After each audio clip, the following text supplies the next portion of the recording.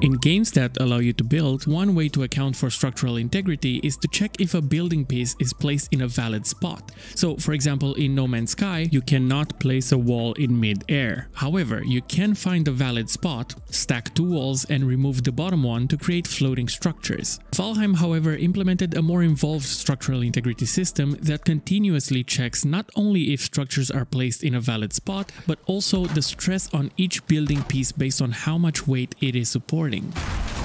This creates an interesting constraint where you have to take material stress into consideration when you create building plans, invisibly guiding the player into more naturally looking architectural structures. Other games like Conan Exiles and Rust use similar systems, and the beauty of them is that you have a better appreciation for impressive looking structures, because not only did they take time to build, but they also took a certain degree of engineering to make sure that they don't collapse, which makes them a whole new kind of impressive.